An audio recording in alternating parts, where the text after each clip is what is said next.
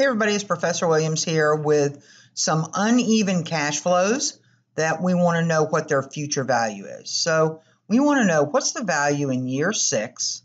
We get 3% interest. If we make a deposit of $1,550, $1,750, another $1,750, and then $2,050, I want to know at the end of year 6, what's going to be the future value of that series of cash flows. So what we're going to do is we're going to break it down. We're going to find the future value of year 1 and year 2, year 3, year 4. We're going to add them all together, and that will give me the future value of this set of cash flows. So I'm going to start with year 1. So the first thing I'm going to do is clear my calculator, make sure I don't have any junk left, and I'm going to move these over. So my N is 5 because I'm going to make the deposit in year 1.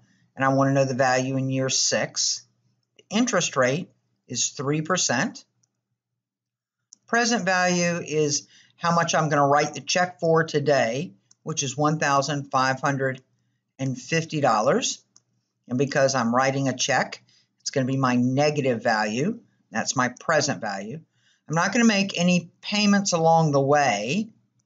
But what I am going to do is I want to compute what the future value of that $1,550 is. So it's $1,796.87. So if I was going to keep going, I would clear, and I know that for year 2, it's only going to grow 4 years. I'm going to get that same interest rate of 3%. In this case, my present value is going to be my $1,750.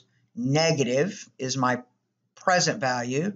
I'm making no payments along the way, but I need to compute my future value.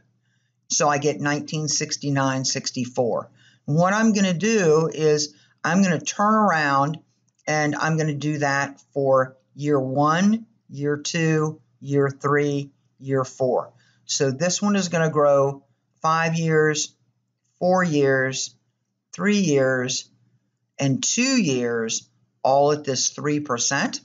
When I get done, I want to know what is the total future value of this series of cash flows.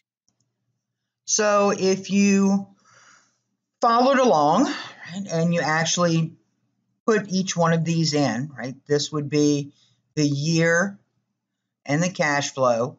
The ends are 5, 4, 3, and 2. Our interest rate never changed.